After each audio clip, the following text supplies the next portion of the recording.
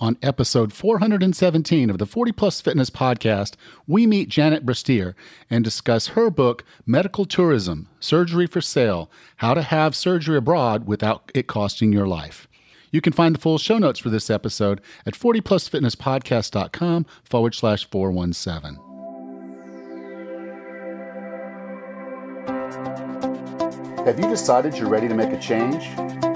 To reclaim your health and fitness? The 40 Plus Fitness Podcast is here for you. I'm your host, Alan Meisner. I'm an NSAM certified personal trainer with a specialization in corrective exercise and fitness nutrition. Let me be your coach as you find your way on your health and fitness journey. All right, let's go. Our guest today is a registered nurse who specializes in safety related to medical tourism. With no further ado, here's Janet Bristeir. Janet, welcome to 40 Plus Fitness. Hi, Alan. Thank you very much for inviting me on your show. Now, your book, Medical Tourism, is something that's been kind of top of mind for me lately because I get a lot of questions about why I moved to Panama. But before I get into that, I have to get into the subtitle, which is Surgery for Sale, How to Have Surgery Abroad Without It Costing You Your Life. I thought that was brilliant. It opened some eyes. And I like that because we moved to Panama to save money in healthcare. And a lot of people ask why and how that works and if they have to move to a country to get those same benefits. And my short answer is no, but there's a lot of things to consider before you just decide to get on an airplane and go get some surgery. Definitely. And basically, medical tourism is when people are thinking about traveling internationally to purchase medical care, and we're usually talking about surgery. So, and the thing with that subtitle of my book is that most information people see about medical tourism is the headline. A person comes back from surgery abroad and dies of something. So that's that information there. I remember reading about this decades ago when it was, I guess, South Africa was kind of marketing themselves as the plastic surgery capital of the world. And people were flying into South Africa. They would get their plastic surgery done. And granted, they needed about a week or so for recovery. So they're out doing African safaris. And as far as any of their friends or family or maybe even doctor knew, they basically just went on a safari and came back 2 weeks later. Looking a lot happier, tanner, and maybe with a smaller this or a bigger that. Yeah. And so let's talk about medical tourism because I'm not really what I would call a medical tourist. I'm a medical resident, not a medical resident in the state of actually working at a hospital. But we traveled to Panama. We were looking at our health insurance, me being self-employed, and just the overall cost structure of what was going on with the rates, everything going up every single year, double digits in the United States. And I was saying, well, before I'm eligible for Medicare or any assistance whatsoever, I'm going to get costed out of this model. There's just no way I can afford medical insurance itself, not to mention medical costs under my new profile of living.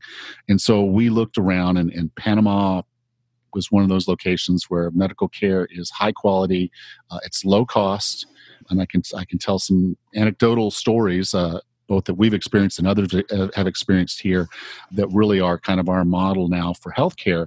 But when we're talking about medical tourism, we're actually talking about traveling to another country for the purpose of having a medical procedure done, like you said, usually surgery, and then heading back home, typically to finish out the recovery there. Very true, yeah. And it's usually because people are frustrated with the wait times for surgery in their own country. It's like, and the wait times, they have serious consequences. You've got the increased pain, suffering, mental anguish, and sometimes poorer medical outcomes because the longer you wait for something, there's the potential of that disease or illness turning into something that's irreversible and you've got a permanent disability. So yeah, I had a colleague that was working with me, and he was having shoulder issues, and he was in a lot of pain, and they gave him some pain pills, and they helped with the pain, but he couldn't drive his vehicle, and he couldn't focus on work, and so he went back to his doctor, and his doctor's like, "Well, it's a 6-month wait for this surgery," and he was just at wit's end. He's like, I can't not work for 6 months. And while I don't know about the medical leave and how that actually works in Canada, in the United States, it's 12 weeks. And so if he said he had to be off work, got a doctor's note and said he can't work for 12 weeks, that's fine if he has the time off and can afford to be away from the office that long. Most people can't.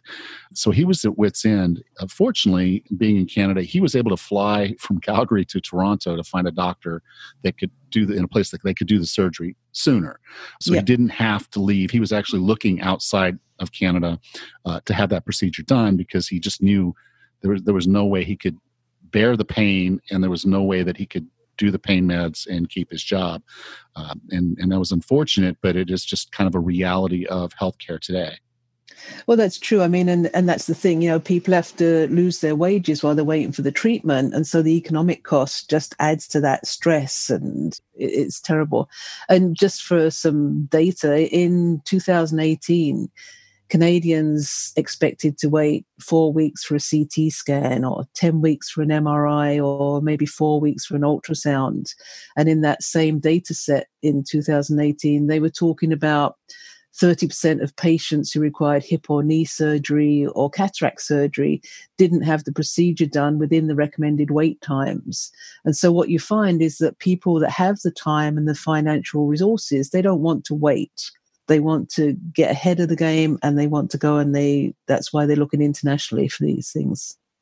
And then in the United States, I think the base story is that while we have the Affordable Care Act, and I don't want to get into the whole politics of that, healthcare is not really affordable. We pay much more for the same procedures, for the same medicines than we would elsewhere. So the opportunities for us to save money by traveling is pretty significant.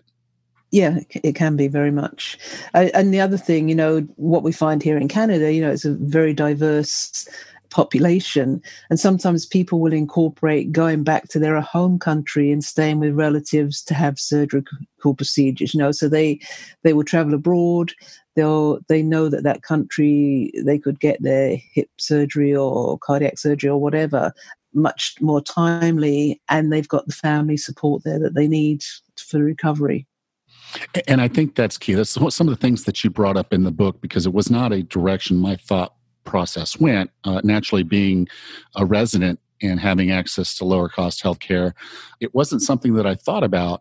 But obviously, one, I would not take my wife or myself to a clinic that I didn't feel was capable of taking care of us. And that's one of the things I can say is, in doing research on this, some of the things I found is, like here in Panama, if you're concerned about the quality of care, one of the hospitals that I took my wife to here to have some work done is basically a Cleveland clinic. Right. And people from the United States might not know that name, but it's basically one of the top medical establishments in the entire United States.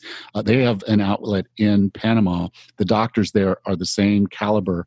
In fact, our doctor had worked in the United States, including the U.S. military, for over 31 years. Yep. And so the quality is there. Obviously, our hospital here on our little island, not necessarily all of that. But if we need something, we know where to go, and it's not that difficult or time crunch for us to get to high quality care.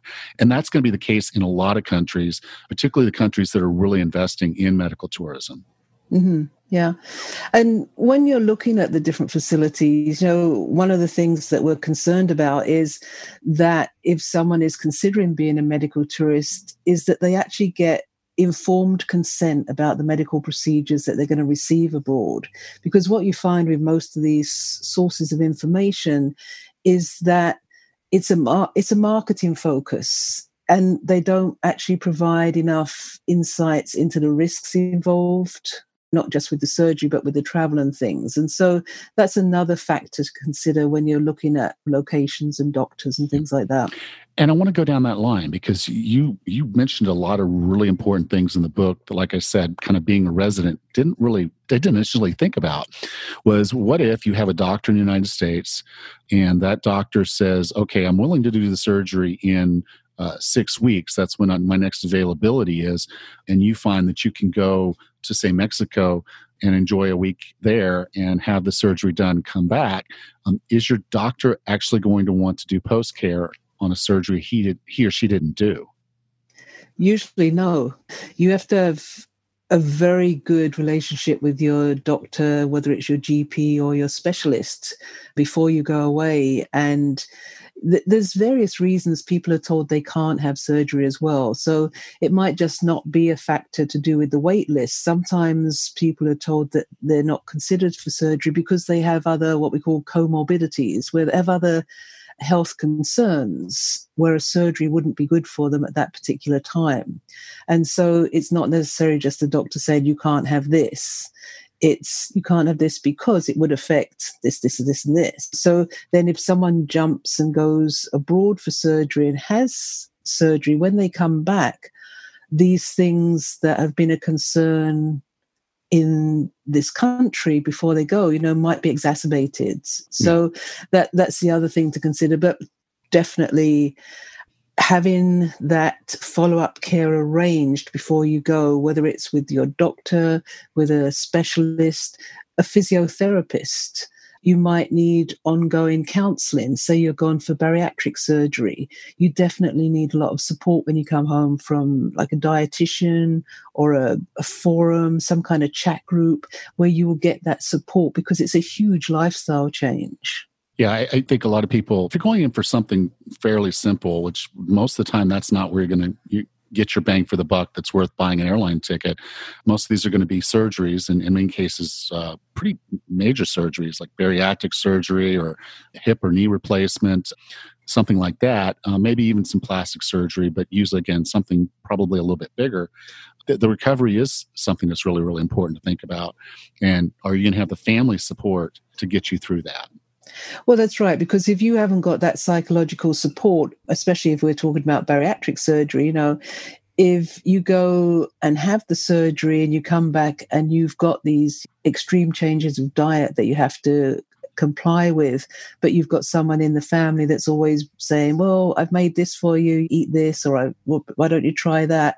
It's defeating the object. They'll just wear you down and then it won't be successful. But if you've got people at home that are supporting you and encouraging you with the diet, with the exercise, with looking after yourself when you come back, you'll have a much better recovery and a much better outcome. Yeah, and another thing you got into is a little bit about talking about your employer, and obviously you're going to have to take time, potentially a good bit of time away from work, because you've got to mix in the travel time along with the recovery time, along with the surgery time. And I got to thinking, we would let someone off of work if they had a doctor's note and say, okay, I'm going to be out for 3 weeks for this surgery. But is your employer going to accept the doctor's note from a doctor in Thailand? Or do they think you're taking 3 weeks to vacation on on medical leave? Well, and also, do you want your work to know about it? If it is a plastic surgery or something, do you want work to know? So that's the other thing, is it might be something that's very important to you, but you might not want everyone talking about it around the water jug. It's and the other thing is, if you might have already been off work with whatever's causing you to have the surgery, and then you've had the surgery, but during your recovery, you might need some kind of accommodation, reduced hours, or working back into the system. And is your workplace going to be able to accommodate that? Yeah. Well, under U.S. law, there's a thing called Family and Medical Leave Act, FMLA, right. And it specifically kind of puts the parameters of how an employer treats an employee relative to their medical care. To include, then there's HIPAA. So if you have a medical issue, you should be able to go to your HR or whoever that is that would be handling that for you in your company. Give them the basic information that they need to know, along with communication with your doctor. And that's supposed to be a very protected area. That information is not supposed to be circulated. So it's not water cooler stuff, but just recognizing that the law is pretty specific about, coming back to your job, how long they have to hold your job open, what kind of accommodations are they required to do, and which ones are they not. So working carefully with HR to understand what your rights and responsibilities are, I think is a huge consideration as you go into this. Mm-hmm. Yeah. So someone decides, okay, I definitely want to have this procedure done. My knee is bothering me. My doctor says we're not going to do this surgery until you're 63. And that means if it were me, it's like that's 10 years of constant pain in this knee. If that were the case, I don't have any problems with my knees, touch wood. But if I did, and the doctor says I'm not willing to do this surgery until you're 63. And then I find a doctor or find a physio and say, okay, I'll do the follow-up if you go get the surgery in Panama or Thailand or wherever, Mexico. How do I decide? Because again, I just listed 3 countries. There's different cost structures to those, obviously different doctor facilities available. There's just a lot of information to kind of pour through. How do you decide what doctor, what location, and when? How do you do that? Well, that's what I say. I think one of the first things we need to touch on here is that does someone want to organize this themselves or not? Because if someone can organize their vacation really well and they always have great places to stay and stuff like that, that's great. But if you're someone that every time you book a vacation, the hotel you get is half built when you get there and there's no taxi, you want to really consider, are you going to do this yourself? Or are you going to get something, what they call a medical tourism facilitator, to organize this for you? And that we can talk about afterwards as well. There's a whole nother problem associated with that. But the things that you want to look at is how far away is the facility? And will the travel to the facility you're thinking of be detrimental to your condition before and after surgery? Because if you're going to be on a flight for 6, 7, 8 hours, just in normal flying, there's the chance of deep vein thrombosis, which is a clot you can get in your leg, and that can cause all sorts of problems. Now, if you're already having problems with joints and things like that, that long flight is going to be a problem to start with. And a long flight before you're going for surgery is definitely going to be a problem. And then after the surgery, depending on what surgery you're having, you can't fly straight after surgery. Like if you've had gastric surgery, you can't fly within a few days because the gas that they put into your abdomen for the part of the surgery has to be completely dispersed, because otherwise the pressure in the airplane can create problems. So there's things like that about how far is the facility you're looking at to travel to. And also, if you're going to another country, do you speak the language? So if you don't speak the language, how are you going to communicate with the staff if English is your first language?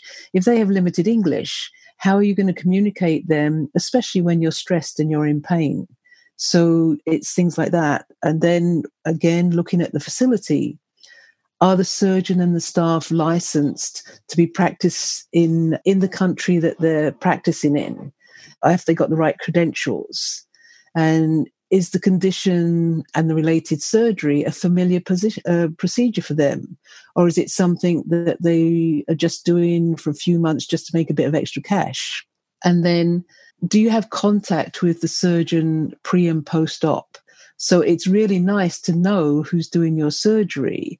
And lots of facilities, whether you're doing it yourself or through a medical tourism facilitator, you'll quite often have like a Skype call or at least a phone call with your surgeon before the surgery, so you can get some kind of feel for if you've got some rapport with them. And then when you're looking at the facility, you want a facility that's accredited by an international certification agency, something like Joint Board International, Canadian International Standards, because you want that facility to be run to the highest level as far as cleanliness, staff certification, follow-up like that. And then when you've had your surgery, will you be given reports of your surgery in a language you can understand to bring back home? Because that is going to be really crucial to your follow-up care.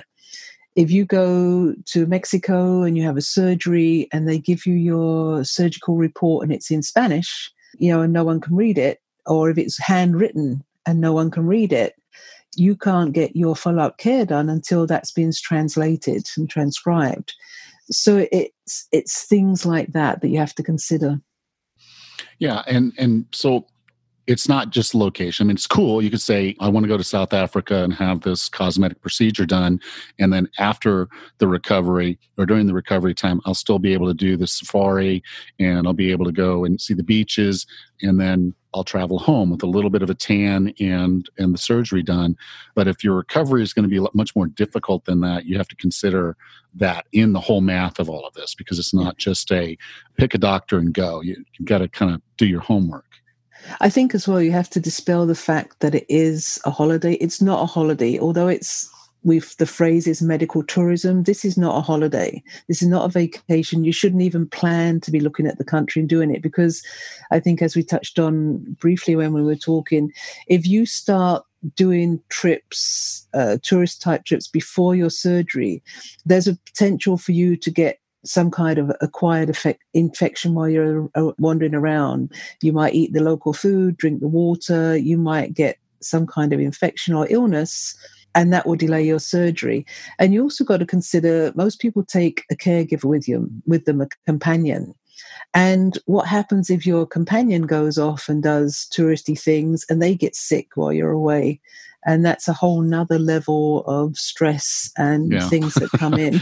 You took me on this great trip to Panama, and then you got sick, and I had to look after you. I basically get to sit in a hotel room and hang out with you. I don't get to actually see anything. Yeah. I totally get that. As like, hey, come down to Panama with me. It's like, no, I don't want to just sit in a hotel room with you. I could do that anywhere.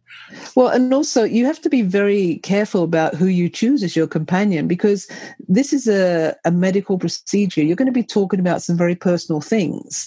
And you want your golfing buddy, which is great to play golf and sit in the bar afterwards and yak up a storm, but you want that person in when you're being asked about your bowel movements or things like that. And also, do you know this person will actually function in a medical facility? Because there's lots of people that they're the good guy, the good woman, whatever, and they walk into a medical facility and they just close up. They are totally overwhelmed with it. They don't deal with it. And so you really need to be sure who's going with you, that they can be your advocate, that they can speak up for you when you can't. Because beyond the facility, you don't know. We talked about this before we got on the call, and it's true. Most Americans have no desire or ever will travel outside the United States. They don't even own a passport.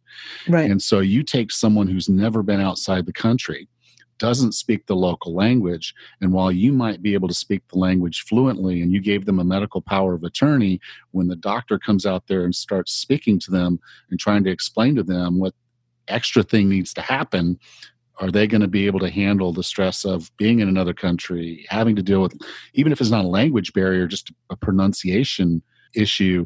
That's asking a lot. So this has to be someone that you really trust, someone you know that's going to be comfortable in not just the medical perspective, but just being out of their element, because traveling outside the United States, if it's your first time, is already pretty stressful. Very true. Yeah. So you talked briefly about medical tourism facilitator, and this is a little bit more than just a travel agent. Obviously, they'll do a little bit of that for you too, but their job is to kind of make this process of the looking and doing the research and understanding what's going to happen and how it's all supposed to work. That they'll do a lot of that work for you. Definitely. And again, there's all ends of the spectrum involved in this. What you want is a well-established medical facilitation company. And ideally someone that's not just linked to one facility, because you want someone that's got your best interest at heart, that it's not that they're just sending you somewhere because they're on commission for it. So you want someone that when you go to them and say, look, I'm looking for knee surgery, I've been thinking about going to Panama, what can you suggest? They need to discuss with you, well, why are you thinking of Panama? It's an 8-hour flight away, whereas this is other hospital that's 4 hours away from you where we could get something similar. It's someone that's got your best interests at heart. So they're looking for the best deal and the best surgery and your best outcome, not, okay, I'm going to put you into this hospital because I get the commission from this and from the airline, from the hospital, from the taxis, whatever. Yeah. And so understanding who you're working with, and how are they getting paid? Who are they loyal to? Those are all really, really important. And again, like you said, they're experienced in doing this. I mean, because someone can be a travel agent but they can't arrange the surgery. And someone can work for the surgical facility, but they can't arrange the travel. So you want someone that's got that qualification where they can put both of these together. And there are lots of really good companies where you had the initial conversation with you, they set you up, you decide what facility you're going through them from the choices they give you. You have the conversations with the surgeon. They have sometimes companies have someone that will go with you. So instead of you finding a companion to go, they have someone that will travel with you and be with you through the procedure and come back with you. And they take care of making sure that you have all the documentation to bring back with you and that it's translated. And they sometimes do follow-up for like 6 months so that they check in with you afterwards to make sure you're getting that follow-up. Not to even mention visas and everything else, because Yes. that's a whole nother animal as you're traveling internationally, is making sure that when you land, they actually let you stay. Yes, yes. Now, we talked briefly. You're in Canada, so you're under a program there with your national government. In the United States, we have national when you get to the age of 63. Or 65 or 67, I forget where the age is right now, that you'd be eligible for Medicare. But because it just seems like 10 years, 15 years from now, I don't even know. But one of the main reasons I came down here was because when I got my insurance quotes, it was $1,600 a month. And I'm going to count it by trade. And there's a rule of 72, which basically says that if something's going up a certain amount, you can expect it to double based on multiplying that by 72. So at a 10% increase, that's conservative, I was looking at my insurance doubling every 7.2 years. Wow. So if my insurance doubled every 7.2 years before I was eligible for Medicare, it would quadruple. Right. It would double and then double again, or even more. And so I was looking at healthcare costs well in excess of $5,000 a month. Right. And that's not even the medical procedures, copays, percentages, anything. That's deductibles. That's just for the insurance. And I was like, okay, that's not sustainable. I can't just keep staying in this rat race. That's part of what I was getting out of it for. And I don't want to make my wife have to do the rat race because she doesn't want to either. We want to live simpler lives. And that was part of the choice to come to Panama. And we were talking to a realtor here. And one of the cool things he said was he broke his ankle, not a cool thing, but he went over to the mainland. It's about a 30-minute boat ride from here. He went into the clinic there. They x-rayed it. They set his ankle. He went back for 2 follow-up visits. So he did have to drive his boat over there and back a few times. Not difficult, like I said, half an hour, easy boat ride. He did that, and his total cost for the entire procedure, including the x-rays and everything, was $250. Yeah. My wife had x-rays, 4 x-rays of her knees, and total cost for the x-rays was $130. And now she's still having problems with the knees, and she wants to go in for an MRI. The MRI is $400. Yeah. So out of pocket is sustainable here, which is part of what we love about it. Now, we did buy these international insurance plans. Basically, it works everywhere, including the United States. So if I went into the United States and had a medical procedure, I've got a $5,000 deductible, so I hope I wouldn't hit that. But if I did, I know I've got insurance for something catastrophic. So I'm buying this catastrophic plan that I wouldn't be able to buy living in the United States. Right.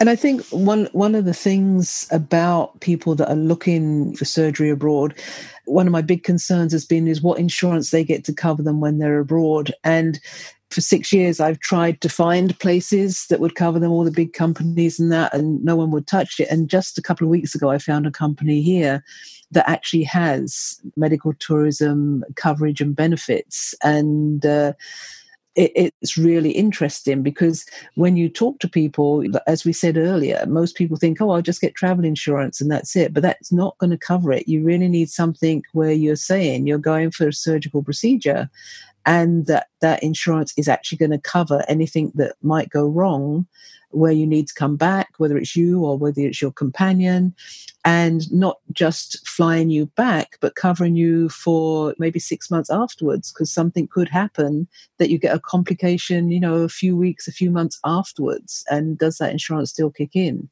Yeah. And this coverage actually seemed to do that. And so I think that's one of the cool things is that as medical tourism's kind of growing, these insurance programs are coming about. When folks do hit Medicare age, one of the programs we can buy into here is basically medical evacuation.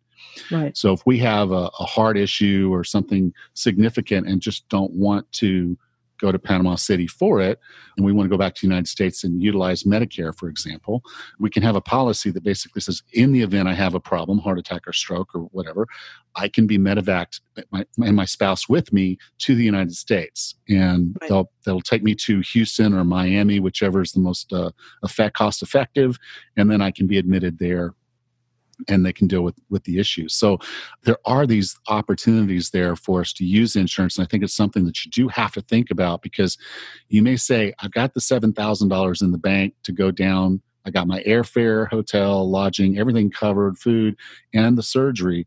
But if you end up having an infection or a complication during the surgery and you're just going to spend an extra 5 to 7, 10 weeks, whatever, in the hospital there, do you have that? And so insurance is something to consider as you get into this, because your insurance from the United States and probably from Canada may not cover those costs, and you're out of pocket on all of those. Very true. Yeah.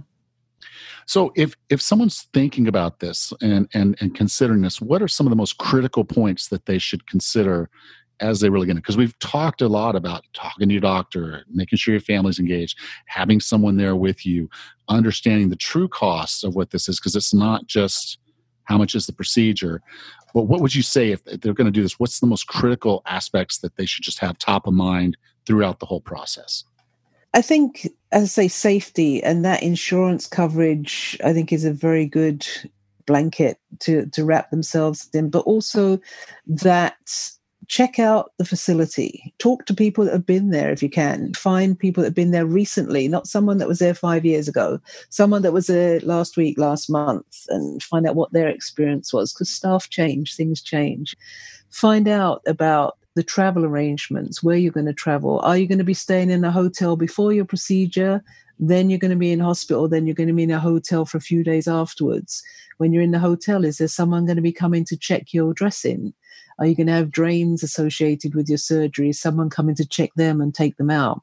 Will you see the surgeon the day of, next day after your surgery? Who will be telling you when you can travel home? What physiotherapy do you need? What changes of diet? These are all the things that you have to take into consideration. Yeah, and one of the cool things, like I said, in the community here in Panama, there's these open forums, these forum groups, and so you can get out there, and I'm pretty certain on Facebook and otherwise, there's forums of people that are doing exactly what you're trying to do, exactly where you're trying to do it, and they're a wealth of information. The same questions get asked over and over sometimes on these forums, but we put up with it and we answer the questions. But you can search these forums. Facebook's made that a lot easier to do these days. So take some time to do that base research, get to know some people, because what I've found is internationally people just really want to help each other out.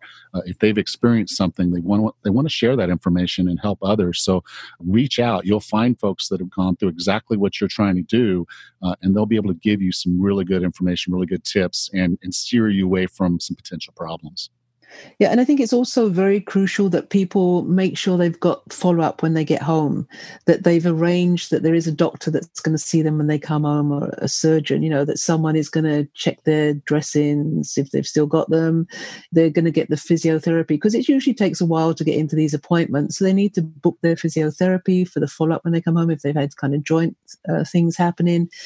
And they have things in place. I mean, and it's the day-to-day things as well. If you're coming home from surgery, is there going to be someone there? Is someone going to help you with the shopping, the cooking, the laundry, the cleaning? You're going to need to go to medical appointments. Who's going to take you there? While you're away, who's going to look after your home? Have you got pets? They look after. Who's going to water the plants? It's all of these things, because you don't expect anything to go wrong. But if there is a problem, you want to know that everything's taken care of at home while you're away, and also that you're taken care of when you get back. You have to line all these things up. It might be as simple as, if you know that when you come back, you're not going to be able to reach the top cupboards of the kitchen, you move stuff down in the kitchen so that you can work on the top surface or the lower cupboards. basic problems like that people don't ever consider. Well, and they need to. I think that's what we're really kind of coming out here is there's a huge opportunity to save time, to get things done sooner, opportunities to save money. But you do have to do the homework. You do have to think through these and be really logical and get really deep on understanding what your process could and may look like, because it's not necessarily going to go to plan. So are you in position where you can actually manage through all that? So it was a lot more considerations than I actually had originally thought this conversation was going to have before I read your book. But I'm really appreciate that you took the time to really go through that in detail. And so the book is called Medical Tourism. And I do encourage anyone that's considering it to check out that book. But I have one last question for you, Janet. Okay. I define wellness as being the healthiest, fittest, and happiest you can be. What are 3 strategies or tactics to get and stay well? I think we have to be easy on ourselves. I think all of us can improve our health in some way or another. And I think it took us a while to get to the state we're in where we think we need to improve our health. So we need to be easy on ourselves and take small steps towards changing lifestyle and eating habits. Because if you do things drastically, you're not going to do it. If you're going to cut out everything and make these huge changes, you're going to resist it. You're not going to do it. And I think that you need to be working every day towards that health goal. So if you're thinking about increasing your exercise, you might be thinking about walking. So park your car a couple of blocks further than where you're going. That'll increase the distance you walk and increase that distance every day, every week or every month. Use the stairs instead of the elevator. Take it gradually so that if you're on the 15th floor, you don't try and do 15 floors in one day, but go up a few flights at a time, then take the elevator. Just work up to it. And that mindfulness, I think we all need to have some quiet time. We need to take some time each day to be away from electronic gadgets, if possible, to do maybe 15 minutes of meditation. And that just kind of resets us. And of course, really important to get enough sleep. If someone wanted to learn more about you, more about your book, Medical Tourism, Surgery for Sale, where would you like for me to send them? I have a website, so it's www.arusafe.ca. That's AREUSAFE.ca. And that's got information about my books on there. There's also, if you go on there, you can register and download a free checklist of questions that you should be asking for a facility. And there's information about the medical tourism company that I mentioned. So that's on that site as well. Okay. Go to 40plusfitnesspodcast.com/417, and I'll be sure to have the links there. Janet, thank you so much for being a part of 40 Plus Fitness. Thank you very much. Good to talk to you.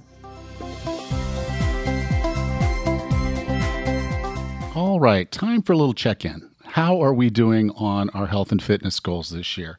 Most people go into the new year and they set some resolutions and they get themselves going, but most of them peter out. And that's because resolutions are not the right way to do this.